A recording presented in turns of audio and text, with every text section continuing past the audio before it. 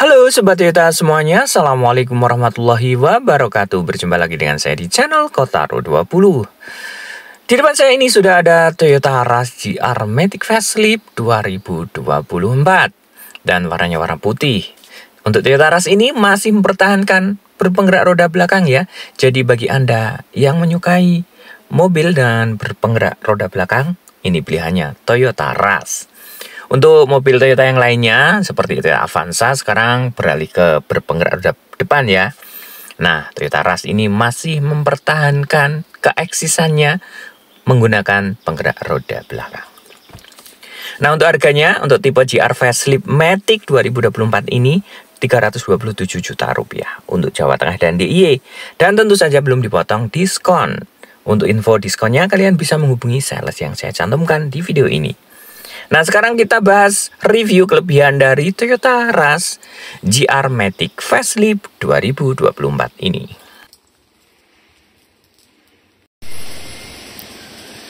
Nah, sekarang kita mulai saja untuk mereview Toyota Rush tipe GR Matic Facelift warna putih perakitan 2024 ini. Dan kebetulan memang yang facelift ini dikeluarkan di bulan, kalau tidak salah bulan April ya, 2024. Nah, kita bahas spesifikasi unggulan dari Toyota Rush berikut ini. Kita lihat tampilan dari bagian headlampnya. Ini sudah menggunakan headlamp LED multi reflektor. Nah, ini ada garis ya, LED bar atau LED stripe yang berwarna putih. Dan ini kalau malam hari itu dinyalakan sangat bagus sekali, menambah kesan lebih sporty dan keren. Nah, untuk aksen dari headlampnya sendiri juga menggunakan aksen smoke, jadi kelihatan lebih sporty. Untuk grill dari Toyota Rush tipe GR Sport yang matic warna putih ini, yang facelift ya, ini menggunakan grill yang simple tapi elegan. Warnanya warna black glossy atau warna hitam mengkilat. Ada emblem GR di bagian sini.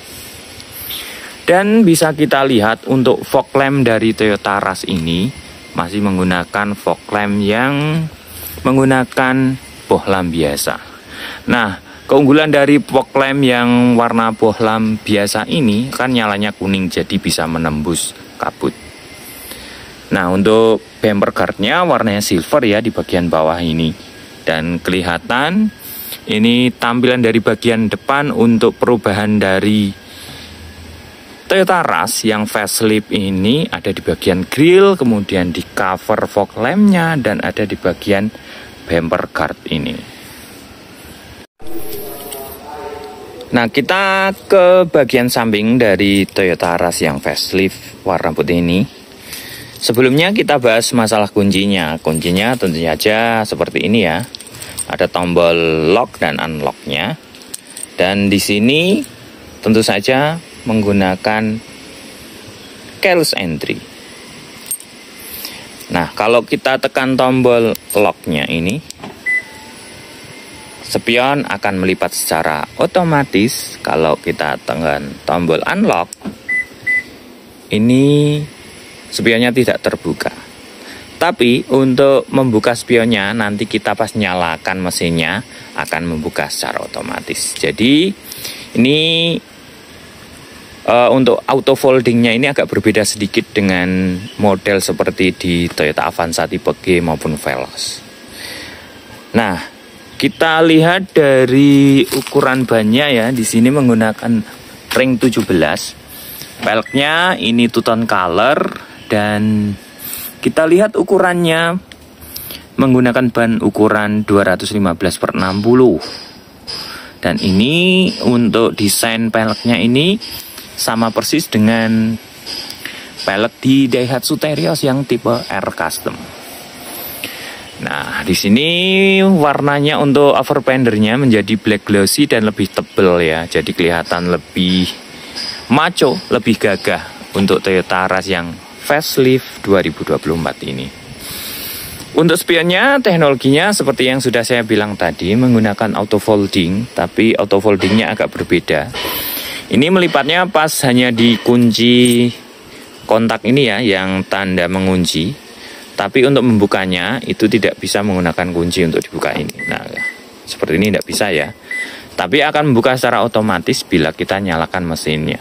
Jadi ini nanti pas kita mau jalan, nyalakan mesinnya, maka akan membuka secara otomatis. Untuk cover spionnya ini menggunakan warna black glossy, tidak sewarna body ya. Jadi tampilannya kelihatan lebih sporty dan tentu saja lebih macho. Ada lampu spionnya di sini. Nah, untuk Toyota Rush ini sudah dilengkapi dengan talang air ya. Ini dari pabriknya langsung.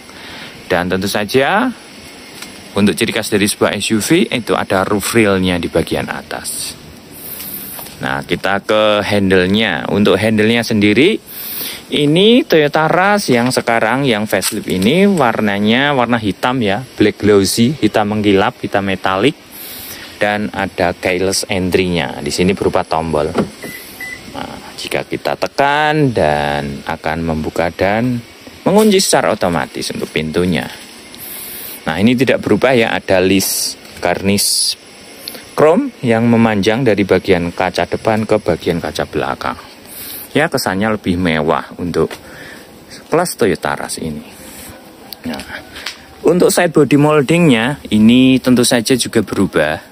Side body molding dari Toyota Rush yang facelift 2024 ini sekarang agak turun ke bawah ya, mepet di pintu bagian bawah pintu. Kalau yang sebelum facelift itu agak naik ke atas. Dan untuk emblem GR-nya ini sudah dihilangkan dan desain bentuk dari side body moldingnya juga berbeda ya dengan yang sebelum facelift ini.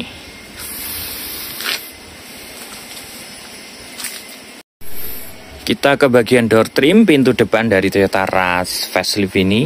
Nah, yang perlu diketahui kalau yang mau beli Toyota Rush ini ya, ini bukan jahitan asli karena ini memang bahan dari hard plastik. Jadi ini jahitan cetakan plastik dari pabriknya.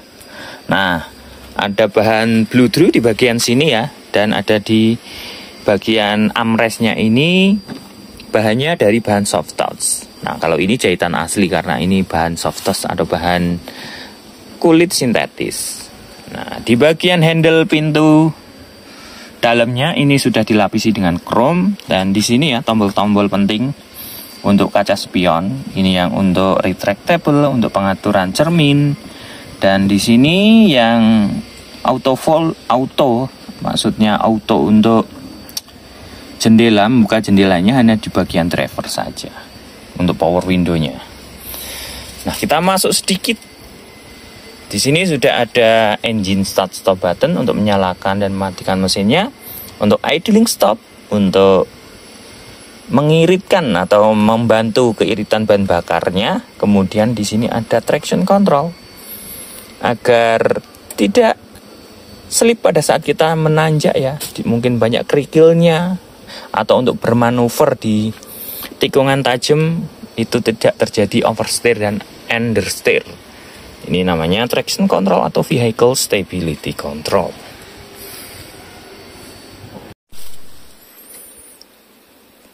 Kita langsung ke interior dari Toyota Rush yang facelift 2024 ini tipe GR Matic ya. Ini kita lihat untuk audionya sendiri ini berubah. Ini sekarang lebih besar, ukurannya 9 in. Kalau yang dulu itu ukurannya 7 in. Dan ini fitur-fiturnya juga lengkap. Ada Android Auto, ada Apple CarPlay. Dan juga di sini juga ada mirroringnya ya. Nah, untuk desainnya ini kalau dulu itu ditanam di bagian dashboard, kalau sekarang itu desainnya floating design. Jadi desain-desain seperti ini dipakai di mobil yang keluaran terbaru. Nah, bisa kita lihat untuk lampu depannya ini auto ya. Ini kita posisikan auto seperti ini. Maka lampu pada saat gelap akan nyala secara otomatis dan akan mati secara otomatis pada saat terang. Untuk setirnya sendiri teknologinya itu hanya tilt saja ya, belum teleskopik. Jadi bisa dinaikkan turunkan saja. Untuk teleskopiknya belum. Airbagnya ini ada 6 airbag di bagian setir, di bagian penumpang depan, di bagian pilar A dan di bagian pilar C. Jadi ada 6 airbagnya. Nah, untuk dashboardnya dari hard plastik ya. Untuk di sini ada lapisan soft touch dari kulit sintetis dan jahitan asli. Kalau yang dulu itu warnanya warna putih, sekarang warna hitam. Dan full warna hitam untuk interior dari Toyota Rush yang versi facelift 2024 ini. Nah, atapnya juga hitam ya, bisa kita lihat. Dan di sini untuk menaruh kacamata. Lampu dalamnya masih menggunakan bohlam biasa. Nah, untuk spion belakang tentu saja sudah day and night view. Nah, untuk joknya ini belum menggunakan bahan kulit, tetapi ini sudah bagus ya kualitas bahan fabriknya. Ada tulisan GR di bagian headrestnya. Nah, bisa kita lihat ya, interiornya sekarang full warna hitam. Nah, kita ke bagian AC-nya. AC-nya sudah digital AC dan menggunakan fitur auto cooler. Jadi suhunya lebih stabil di dalam. Nah, di sini di bawah juga ada kebutuhan untuk listrik Anda 12 volt. Ini maticnya masih menggunakan matic konvensional ya, belum menggunakan yang CVT. Nah, di bagian antara jok depan itu ada konsol box. Bisa dipakai buat headrest juga, bukan headrest ya, armrest. Jadi ini multifungsi selain untuk menyimpan barang juga untuk sandaran tangan kita. Dan sudah dilapisi dengan material kulit sintetis, jadi lebih nyaman. Nah, bisa kita lihat ya di bagian sini ada emblem GR. Selain di bagian headrest, di bagian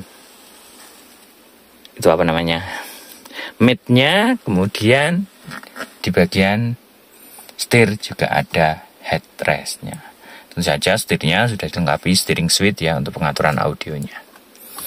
Nah, seperti itu interior dari Toyota Rush yang tipe facelift 2024 ini.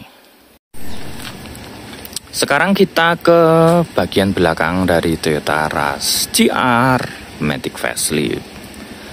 Untuk bagian atasnya ini ya, kita bisa lihat antenanya sudah menggunakan shark fin antena, dan ini ada rear spoiler atau spoiler belakang dengan high mount stop lamp. Kemudian kaca belakangnya juga sudah dilengkapi dengan defogger atau pemanas kaca belakang. Jadi pada saat berembun, di saat hujan, itu ada pemanasnya, jadi tidak menghalangi pandangan kita pada saat kita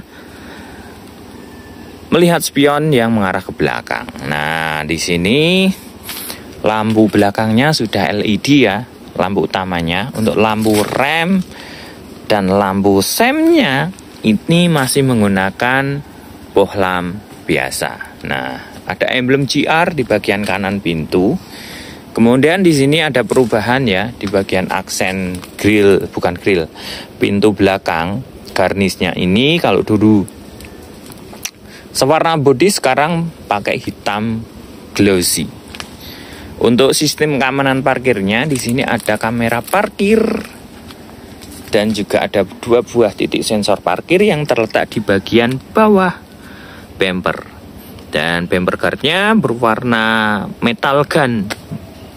Jadi kelihatan lebih sporty dan bagus sekali untuk Toyota Rush yang facelift 2024 ini.